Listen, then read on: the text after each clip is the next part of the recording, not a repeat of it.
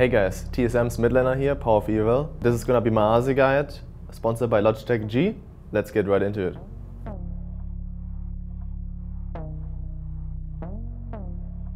Azir, as a mid lane champion, has a really high skill ceiling. Since release, has always been impactful and has always been in the meta. So it's a good champion to have in your champion pool, and it's a good champion to have, ready for when he gets a little bit stronger again, or even if he's not that strong, you can normally still pull him out in certain situations. Azir's biggest strength is that he has a lot of control in the lane. He does pretty much everything. Good team fighting. The laning phase is normally pretty strong and competitive. One of the key factors is that at level 6, you have the potential to shuffle the enemy opponent. Kind of having that ability to scare and bluff the enemy mid laner, you can get a lot of control in it. Biggest weakness is currently his early game. That is not that strong anymore, and you normally need the synergy between jungle and mid. The reason why Azir is so strong is because you can call for your jungler, set up the ganks easily. But normally you can't really kill the enemy mid laner alone. You always need like a second person, whoever that is.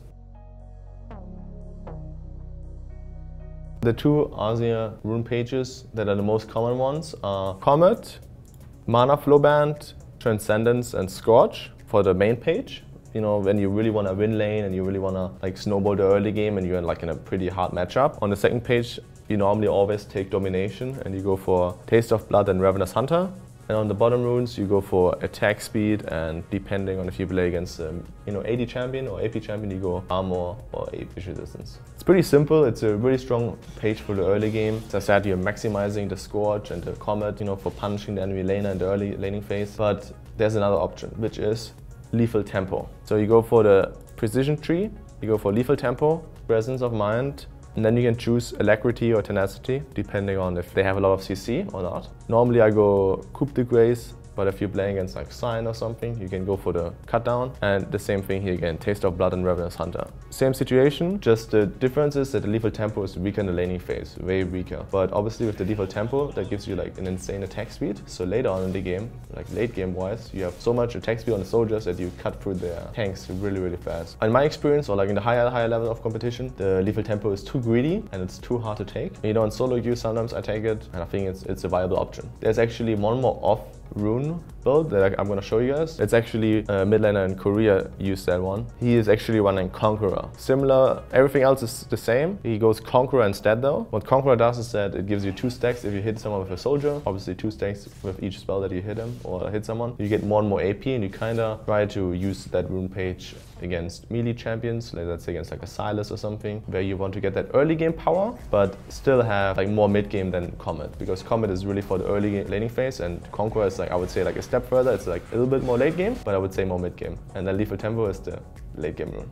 Comet I would use against other mages, let's say Orianna, Victor, that are gonna fight back. I would go for Conqueror against melee assassins. Are not the strongest in the early game, but they're getting scary towards the mid game. So I would play that against a Zed, against Silas, maybe even a Kassadin. And I would go for the lethal tempo against really, really weak mid lane champions. They don't really want to punish you, and you can kind of just get away with that. So let's say a Galio mid lane. Another one would be TF, who just ults away out of your lane. So get an idea on champions that want to fight you back, where you're gonna struggle. Comet. Champions that more scaling, you can go for the Conqueror. Champions that don't really do anything, lethal tempo.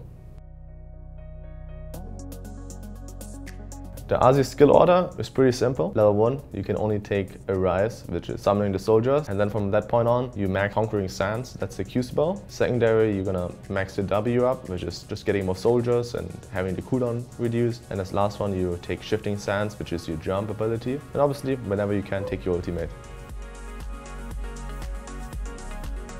On Azir, the starting items are gonna be 2 options. First one is gonna be the Doran's Ring and a double heal pot. The other option is the Corrupting Potion. Corrupting Potion is a little bit weaker because obviously you invest in more heal potions, and on your first bag you can get them refreshed. So they're more for defensive laning phase. And the Doran's Ring is more calculated. You get some ability power, you get mana back when you cast it correctly, and it's a little more, aggressive. But you need to be aware that you have less heal potions, you have less, margin of errors. I would actually not say you should choose either one in specific matchups, but more how confident you are in the champion. If you felt like you played enough games prior to learn the Doran's Ring start, maybe if you just started playing the champion, go with the Corrupting Potion so you can make a little bit of errors in during the laning phase.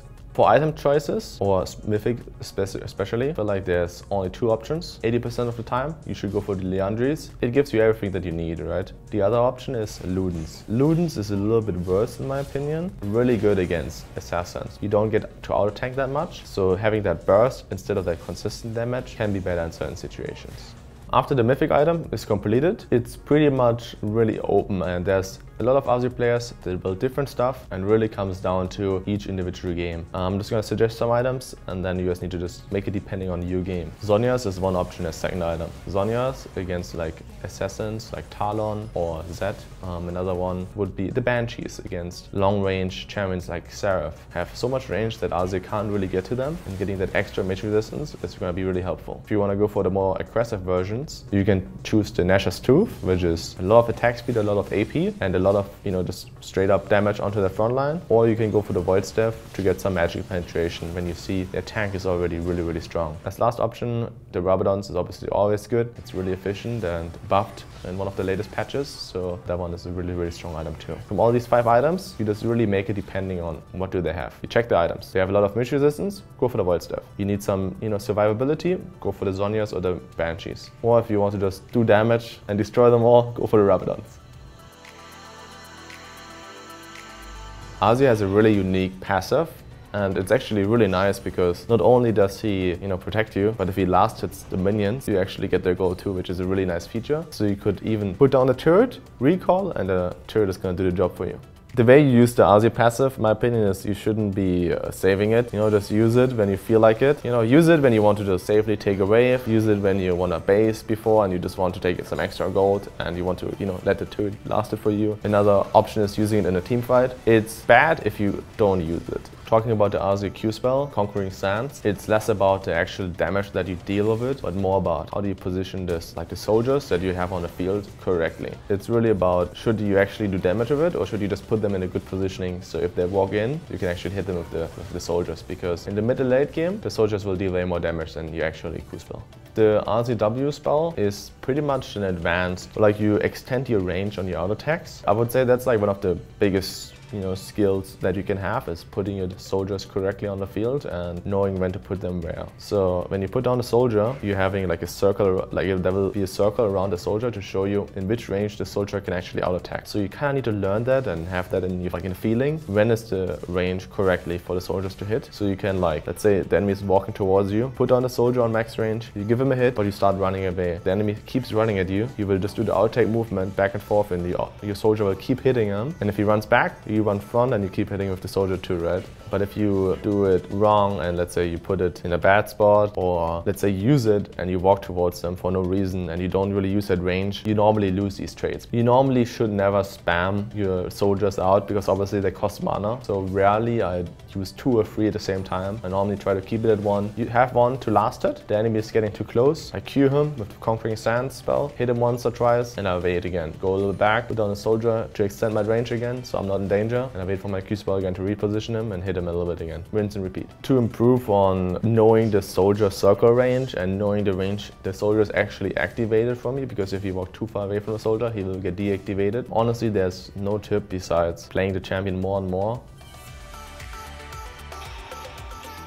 I'm going to be using the Logitech G Pro X keyboard and the 703 mouse.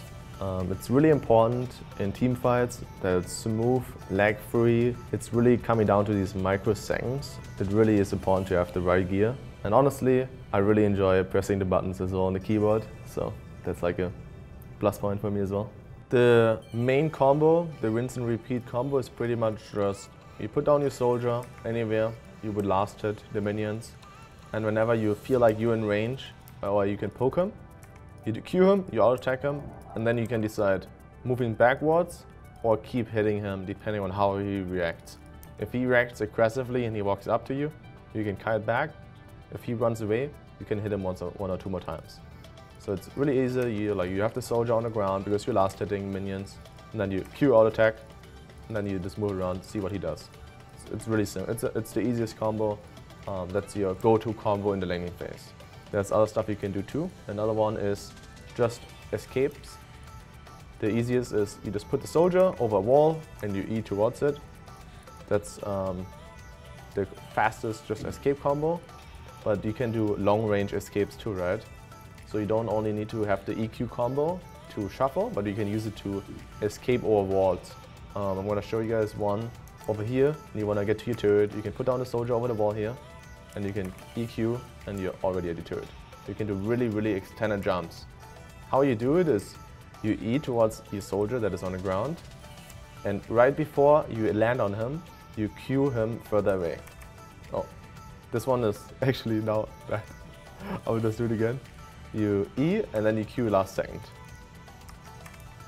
And we extend the range. It's really simple, but you need to be fast. Let's say there's like a dragon fight, you know, there's a dragon contest. You're over the wall and you want to get that shuffle on both of the carries. That's the AP, that's the mid laner, and that's the AD carry. To get a combo on them, you're over the wall, you're like baiting, they're about to come into the river. You would WEQ and then flash ultimate, and you have both of them. If they're more close here, let's say they would be more close like this time now, you don't even need to use your flash, you can just WEQ and you would shuffle them both into your teammates around the dragon area and hopefully win the team fight. The last two combos I would suggest you guys is, let's say the enemy opponent is losing and he's standing under his turret and he's not really giving you the WQ range. So what you do in these situations is you put on your soldier, you would just last hit the minions, and then you would E, and then now you have the extended Q range and you would Q him afterwards. That's how you would trade. And the last combo I'm going to show you guys is, it's a really special combo. It's really hard to execute. So let's say this is Herald or Baron. You can do this around the dragon area too. So what I do is, let's say, you know, you're over the wall, you queued here, there's they are contesting the Herald, and now you E, Q ult, and you shuffle them over, and now you're in the same spot. Like, how to do it? It's really fast, so I'm going to try to, you have the soldier close to them in range, so you don't need to EQ. So you would just E towards the soldier. Right before you hit it, you Q back to where you need to be, and then you ult. The reason why this is really hard is because if you hit someone with your Q spell, you're not allowed to pass through them, so you will get stopped. So that's why the soldier needs to be like next to them. So in this situation, I'm putting him next to him. I'm gonna EQ, and I ulted. And as you could see, it's a really hard combo. I only managed to get one this time, and I didn't get both. You can use that not only here, you can try to be really fancy. Let's say they're sieging up onto the turret, and you want to look really cool. It's just a really hard combo to do, so I wouldn't suggest it, but you know, it can look really cool. I'm gonna wait until the soldier disappears here, and now we're gonna do this. And it's really hard combo to do. You need to probably be a little behind them with the soldier, and then you do this, and then you do this, and you can maybe kidnap one of them while being in the same spot, but it's really tricky. I think the Azir shuffle is actually a third, it's mechanics. A third is having the eye for the engage, and the third is knowing when to go in. Which I guess you can somewhat say is the eye for the engage, but as well, you need to know the right timing. These three things are really important. The reason why is obviously the mechanics. If you can't execute the jump correctly with the shuffle, you will never be able to do it. So I would suggest practice that in the practice tool. I think that's the easiest to do. Having the eye for it in the sense of is finding yourself the angles for it. So being over a wall, having a pink ward maybe, being in like a bush and looking like, oh, is this like, should I even go for this or not? Don't we just win front to back? Like, do I really need to do this big play to win the game? Or can I just play really safe, hit the front line, hit the tanks? My tanks are more tanky, we do more damage as well. There's nothing to worry about, I don't need to do something crazy. So that's why I think these three things are really important to have in the shuffle. Obviously you can still go for the shuffle in the end of a team fight, Let's say you're winning already and now you're kind of just picking up the kills in the end because they're running away. Go for it, but really be aware that not every game you need to go for that. Also, you can obviously, as the last option, you can use the Azir wall to save your teammates, kind of use it like an Anivia wall. You should normally not do that in most situations because it does a lot of damage and you kind of want to use it to push people away and then actually just put down a wall. But obviously there's always a situation for everything. So if your team is running away, you need to block down the road, go for the ultimate, run.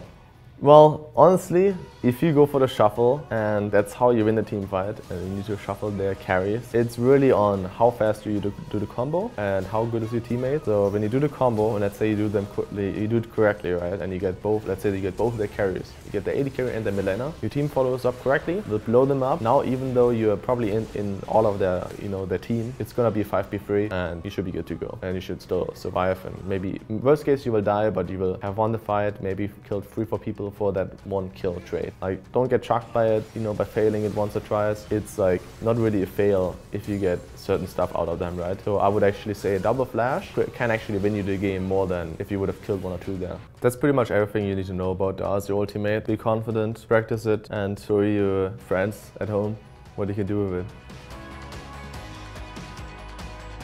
How to play the laning phase is really simple. You want to just put down the soldiers, use the higher range that you have, that extended range, and poke down the enemy. You normally don't win by just 100-0 trading him, like having this all-in fight, but by slowly chipping down his health bar, slowly winning the laning phase in that way. It's a really easy and simple way, as I said before. WQ, rinse and repeat. Don't overspend your mana though, be aware. Try to actually play a little bit around your runes too, right? If you go for the combat rune, the stronger laning phase rune, you wanna use the combat on cooldown. So just wait for your combat to come back up, then go for the Q spell. Really easy thing to do. Azir, I would say right now is not the strongest solo queue champion, so I wouldn't say he has like insane matchups, but the better you are on Azir, the more even all the matchups are. I think Azir is kind of like a stabilizer. He's really not getting countered by many champions, and he's just okay into most matchups. Kind of like an Arena. I wouldn't say Arena is just OP, but she's really stable in most matchups. Yeah, you generally just try to, like, your goal as an Azir when you play a mid lane is that you just want to win the early game by chipping down his health bar, getting a CS lead, and then when you shine is in team fight and the mid to late game when you do that damage and you position correctly. I definitely think that Azir has mana pool issues. That's why actually I take the tier. I just buy the tier. I don't always upgrade it. I just buy the tier for 400 gold on like the first or second base, and I just keep it in my inventory. Not every Azir player does that. Other Azir players try to stay away from that because obviously it's 400 gold, which you mainly only invest into mana. But I honestly think after playing so many Azir games, it's definitely worth it, and you can make use of it in the laning phase and in the mid to late game when you just keep using the mana that you got from the tier. I think the hardest ones actually matchups that outrange you. Xerath was one of the old school counters because he actually has higher range than your WQ. So what he will do is just poke you from a million range and disable you in a sense before you can teamfight. AB Kotma, back then there was like the Varus mid lane. Now it's like Corki, Xerath, I would say. High range against Azir is really good. You even see some people play the Victor because the laser of the Victor has even range and sometimes even slightly more if you really use it on max range. I think high range is really important against Azir. Thanks for watching, guys. I really hope you enjoyed my Azir guide. Special shout out to Logitech G for sponsoring this video. Check out my socials below. I hope you guys are gonna climb some elo, get the juicy Azir LP going. And there is not an easy way out for the Team Liquid duo lane. The scoop comes across. Kennemer's to buy some time. It is kept alive here for the shielding. Santorin can't do much. Power of Evil does a lot. Huge ulti into the Team Liquid lines. Even despite the fact that EG have the Dragon advantage, TSM got Herald. And Power of Evil's going in for Jizuki.